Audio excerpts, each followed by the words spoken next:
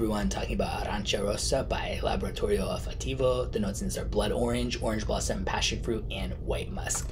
Beautiful, incredibly juicy citrus opening, just like stunningly vivid.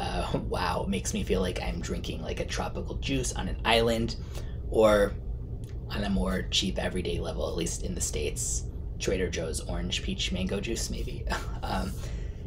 Passion fruit should really be used more in unisex fragrances, I would say. Like, it's used more in feminine ones, but it's not as common where you can find it in stuff that's unisex or masculine leaning, and this one is definitely more unisex. And yeah, I just don't usually find passion fruit in those, and I'm happy to see it here. Very bright, very uplifting. I don't love the way the musk is done by the Drydown. It's just not my style of musk, so that's not for me as much at that point, but the opening is just so good. And I think if this was more of like that kind of style of musk that I like more, like the Drydown more, either way I don't think it's bad, it's just not my type of musk. But yeah, moderate longevity and projection, goes for about $125 for a 100 milliliter. I think that's a perfectly good deal, and I will link in the description where you can check it out.